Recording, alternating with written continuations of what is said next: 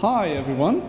We're a small part of the Openage development team. We're doing a free re-implementation of Age of Empires 2.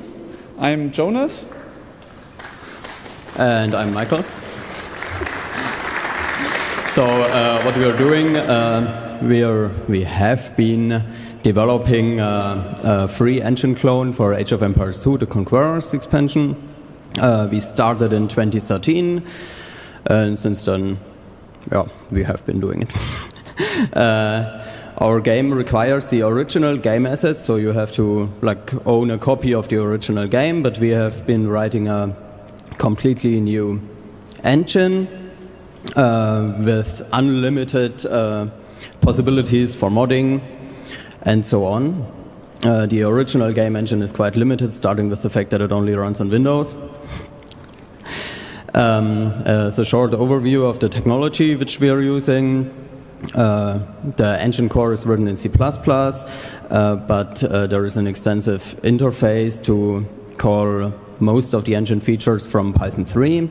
We are using Python as glue and CMake, OpenGL, Vulkan isn't even mentioned here, SDL, Qt. And we have our own data description language, Neon, but more on that later. So this is what it's currently looking like. And in the last year, we have had 3 main advancements. VTech wrote a new renderer. Then we've got a new world simulation engine, which is completely event-driven, which was done by Tomato. And we have a new modding API, which was designed by Heinesen. All of those advancements are mostly in the background, so there is little stuff which is actually visible, which has changed in the last year, but now we are ready to integrate everything together and basically finish the game. So the new central component of the engine is entity component based. And this is the game entity which has abilities. Abilities are now in green.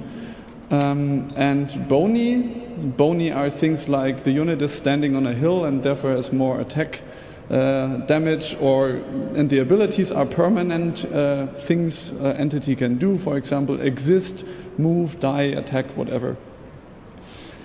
In practice, in our own description language, this, in a simplified way, is a villager that just exists with 25 HP and can move and die.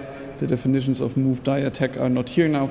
But with that way, it's possible that any entity can do everything. And so trees, for example, can train new units, or animals can convert villagers, or relics can even start to chop wood, if you like. So this API overview here is the whole thing that is able to simulate Age of Empires 2.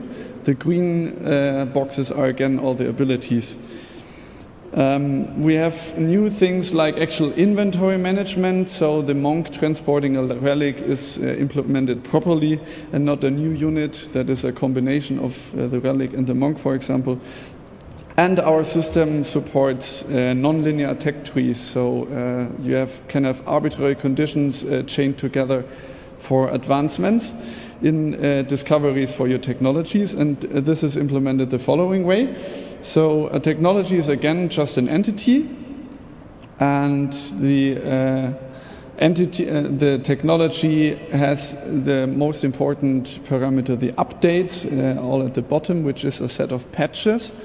Patches are a special feature of our Neon language that allow to change values on the fly in the database. So in this case, the update is on line 9, which is the more HP patch that updates villager live by adding 15 new health points. So whenever this technology is activated, then the database is updated. With the same trick, we can do things like attack and defense, so that for example, ranged attacks and ranged armor are matched up and produce the correct amount of damage. And we can do very complicated things like transforming the trebuchet into packed and unpacked. And this whole thing is fed into the event engine, as I said, which basically is a history of everything in the game, in past and the future. And what the client only does is play back that view, so it's just a snapshot. So next is funny new things like data conversions, and that was it already. Join us and help us develop a cool thing. Thanks.